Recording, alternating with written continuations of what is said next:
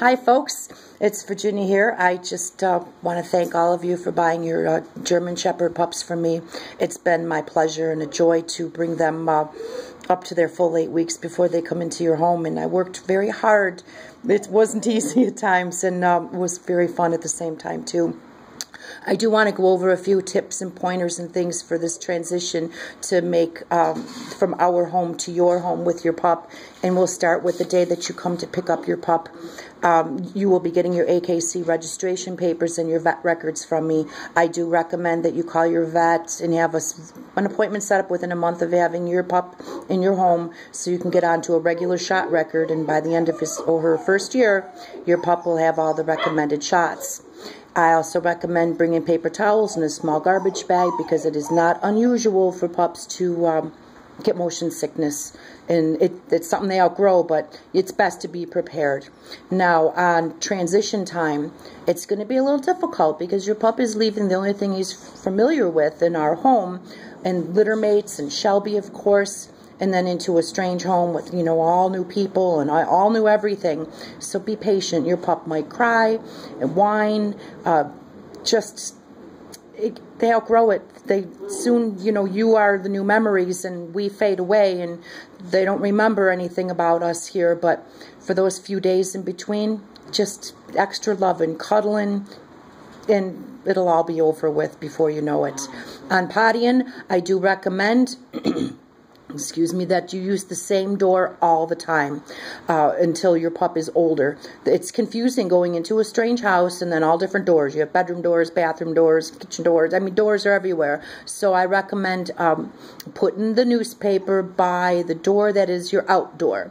And I also recommend that when they do use that paper to layer on top of it with a fresh layer of paper to keep that scent below.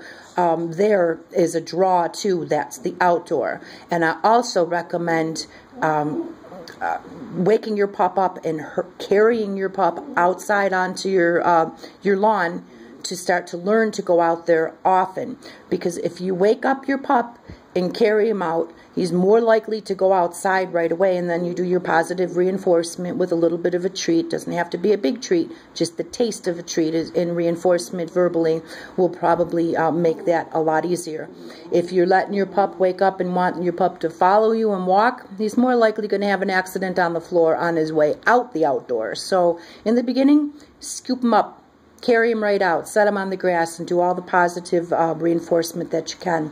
For feeding, I kind of left a lot of food in the bowl at all times because with the litter of pups, they're all hungry at different times. But I did let the bowl go empty a few times during the day so they would understand a little bit of hunger is not bad, and having an appetite and trying to encourage them to eat together.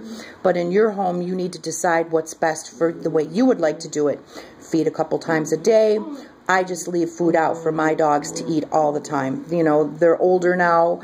They eat when they're hungry. And German Shepherds, they're not gorgers, and they don't eat everything in sight as soon as they see food. So it's up to you to decide. And when it comes to feeding, I recommend when they get bigger to get feeding stations and have the food up higher, because it's difficult for a big pup to eat off the floor. You want that food up at chest level for easier to swallow, easy to chew.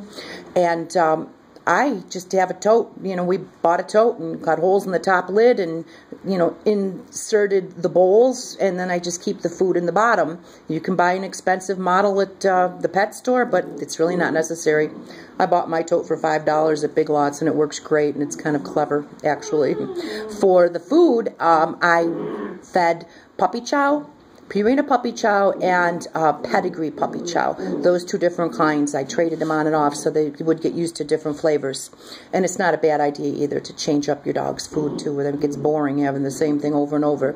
I recommend at this young age to try to avoid canned food.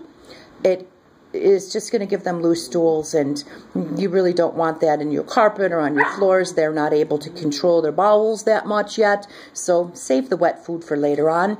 Like now that Duke and Shelby are older, I split 1 can of wet food between the 2 of them every night with their dinner, and I just mix it into their dry food. Works just fine. I've been asked about crate training and what my thoughts are on that, and I feel crate training is an excellent way to do it as long as you're doing it with positive reinforcement.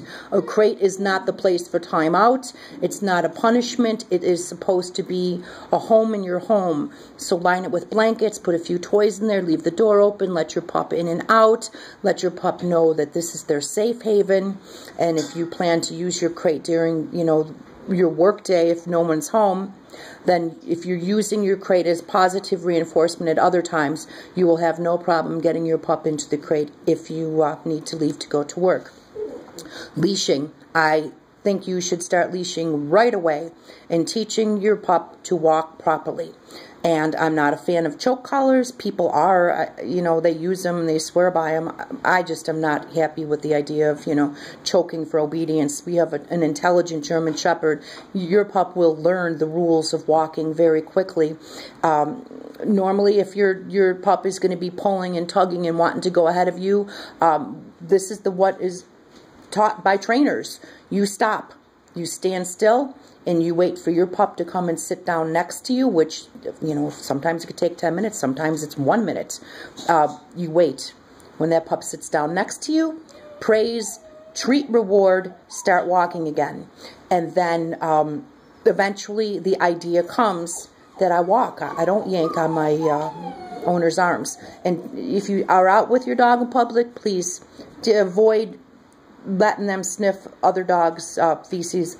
That is just the way bacteria, parasites transfer, and disease, and yuck.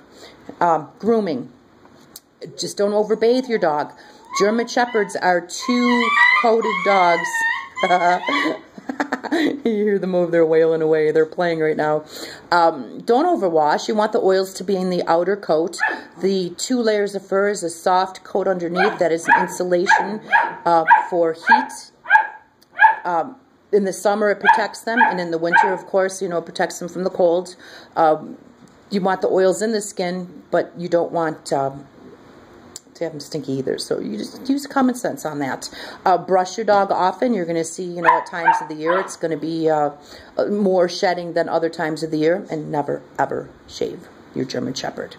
On to chewing. I've never had ours chew furniture or chew up our shoes, or, you know, I've distracted them right away from anything they shouldn't have with their proper chew toys. Do the same thing. You don't want to beat and slap and, you know, scold. You just direct them away, and before you know it, you'll never have anything ruined. I've had nothing ever ruined of mine, and I just do it with positive reinforcement. When it comes to things your pup should not have, I would recommend Googling for the complete list, but huge no-nos: no chocolate, no grapes, no onions. These are things that your pup should never have because it can be fatal. And treat bags. Keep your treat bags up high. This is a shared experience from a pup that I had that got her hands on one of my treat bags and got her head wedged in there and she couldn't get out. And tragically, this was an avoidable situation, but she suffocated in that bag of treats, and it was a painful experience. So I'm sharing that experience with you so you don't have to have that happen. And finally, take a picture of your pup when you get home, you know, shortly after you get your pup home. Get a really good picture and frame it, because that picture is going to be precious over time, because your pup is going to grow so fast, you're going to have wished you've done it. I even took one of their puppy teeth and glued it to the frame of my puppy's picture, and it was kind of exciting, you know, as time went on, now that they're all grown up, to look back at that picture and do it, oh, I remember that, you know. Keep in mind, do you have questions? I might have the answer. I'm not an expert, but I've learned a lot over the years, and I don't mind if you call me or text or email me your questions, because it's my hope that the transition from my home into yours just brings you as much joy as it does having a litter of pups for you. So thanks, and good luck.